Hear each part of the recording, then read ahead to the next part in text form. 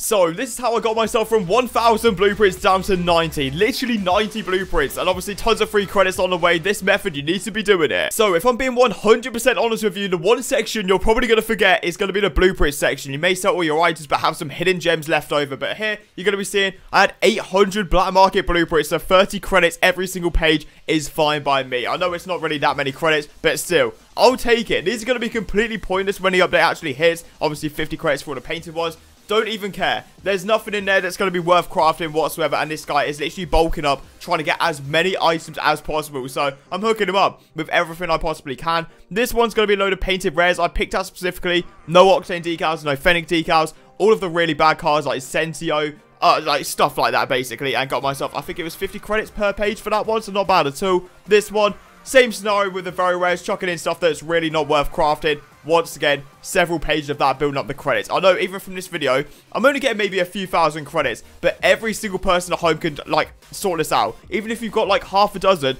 that's 10 credits right there you can get for completely free, no matter the rarity, stuff like that. But yeah, once again, obviously, we're shifting off the imports this time, which is another little 50 credits, I'm pretty sure, which you can't complain about. It's stuff that's not, you're not going to be using it. Realistically, if you leave credits over when the update hits, you're going to be using them probably in the shop or buying the rocket pass, stuff like that. But yeah, for the exotics, pretty sure right here, once again, nothing in there is worth crafting to get myself 40 credits for the bulk deals. Definitely can't complain. And the thing is, I already sold like all of the rare ones. I've got had some like Striker OG crate stuff, which I got literally a few thousand credits for. So please go ahead and check it. Even if you've got like 10 that are just mixed, you can probably get yourself 10 credits. You know, it's better getting the credits in than having them pointlessly sat there in your inventory doing nothing. But yeah, for the bulk deals, like I said, this guy is literally buying my full entire inventory. The thing is, he wants quantity. The most amount of items he can really get, to be fair. And the thing is, I've sold all of the really cheap stuff already, so it's quite hard to find now. But 900 credits for the rares. Pretty sure for the very rares, it's 1.1 each, which is a bit of a quick sell. But realistically, we've got less than 3 weeks to go now until trading is gone forever. So